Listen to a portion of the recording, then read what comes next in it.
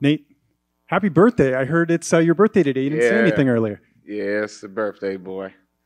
It's great. You were just telling me before you hopped on a media day that you've been here for a couple of days. Just your thoughts on Vancouver. It seems like you're really liking it. Man, it's beautiful here. Yeah, we was on the way over. It's like, oh, man, Canada City be all right. Then we got here, man. Hey, we could live here, man. Vancouver's nice. It's a good time. Training camp looked like everything went really well over there at MMA Masters. I know that's something you've been doing the last couple of fights. How did the camp wrap up and everything?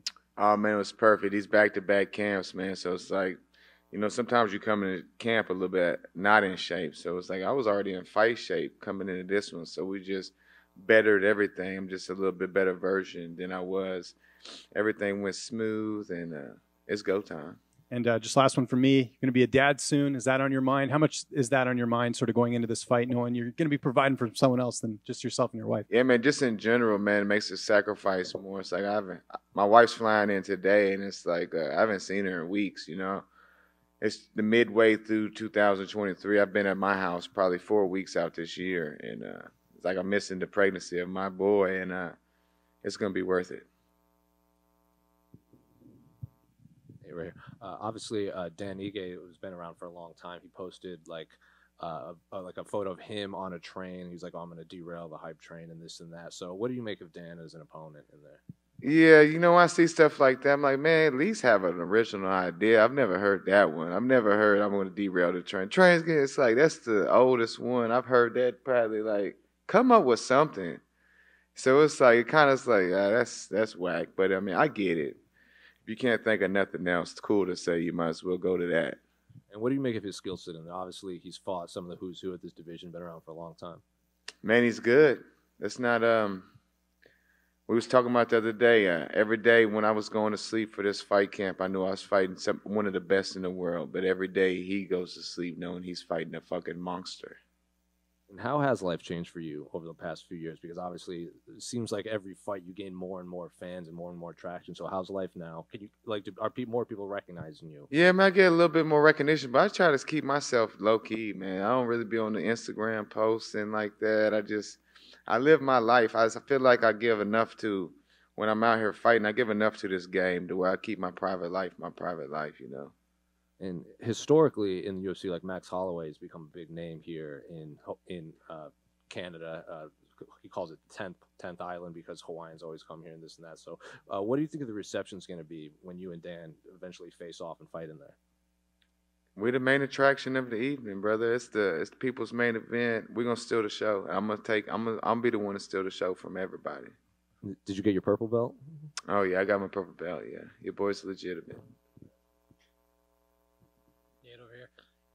When you talk about this matchup, there's a lot of excitement. A lot of people are saying, fight of the night already. When you come into these matchups, though, does part of you go, man, I don't want another one of these wars. I want a quick night at the office? No, I got the kind of style to where I could become whatever I need to become. I've been pretty good about being a little bit more aware of keeping the distance with kicks and punches, but I could brawl on a dime. I've been in hard punches. I've been in the fire, so if it becomes a firefight, I'm calm in that situation. I've been into some battles, man. Every fight I've ever been in is fight of the night, performance of the night. I've never had a lackluster.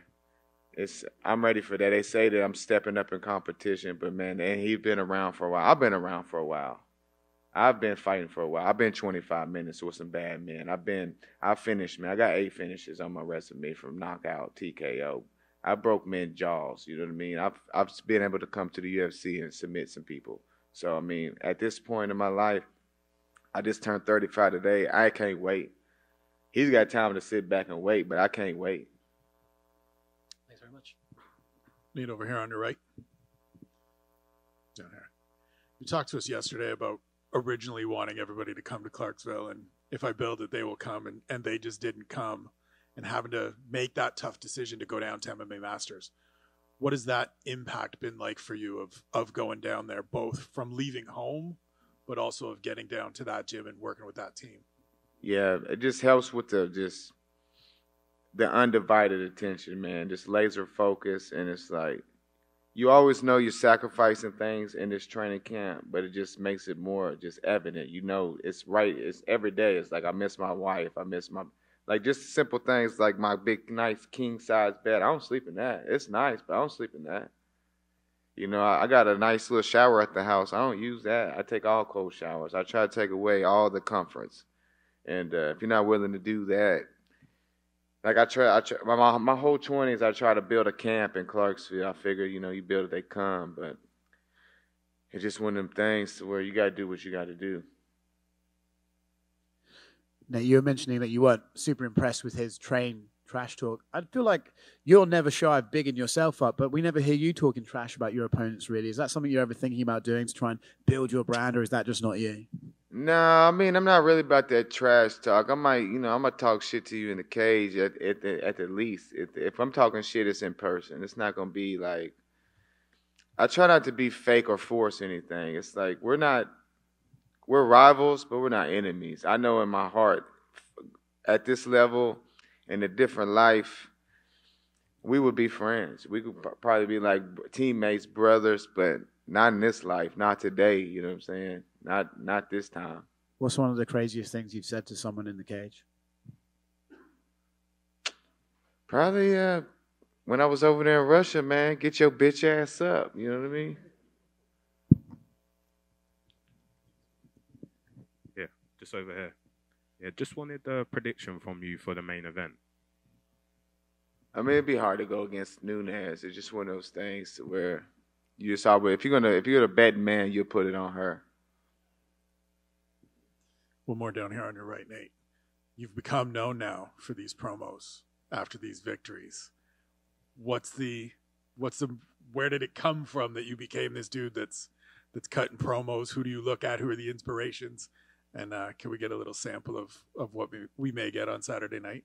Man, it's just one of the things. It's like you gotta fight your ass off for them 15 little seconds. So it's like you might as well make it worth it. So it's like it's easier for me just to be myself. So when I'm myself, I'm at my best, and it's probably like a rapper freestyle. And this got to come to you, man. We good? Thanks, guys.